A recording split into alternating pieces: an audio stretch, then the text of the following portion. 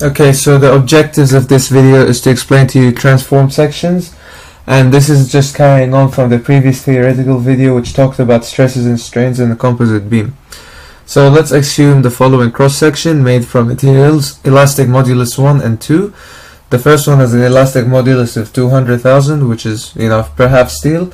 The second one is just made out of 100,000 elastic modulus, which could be any material, but this is just an example. Okay, so we can convert material 1, which is the red one, into material 2 by multiplying the width by a factor of the modular ratio, which is n over which equals to E1 divided by E2. So to convert into material 2, we divide elastic modulus of 1 by 2, which gives us 200,000 on 100,000, and this equals to 2. So now the width of the red material, since we transformed it, is double of what it was. So we do 2 times the original width. And now the whole thing is just made out of material 2.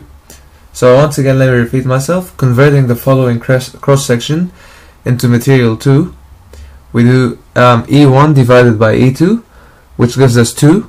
So now the new width of the transformed material, which is the red one, is double what it was. So we do 2 times the red width.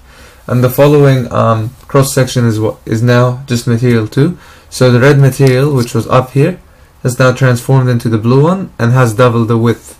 But bear in mind that this did not change the neutral axis. The neutral axis is still in the same position. As you can see here, the neutral axis was just above the bottom of the red material, and now the location of the neutral axis over here is still approximately the same.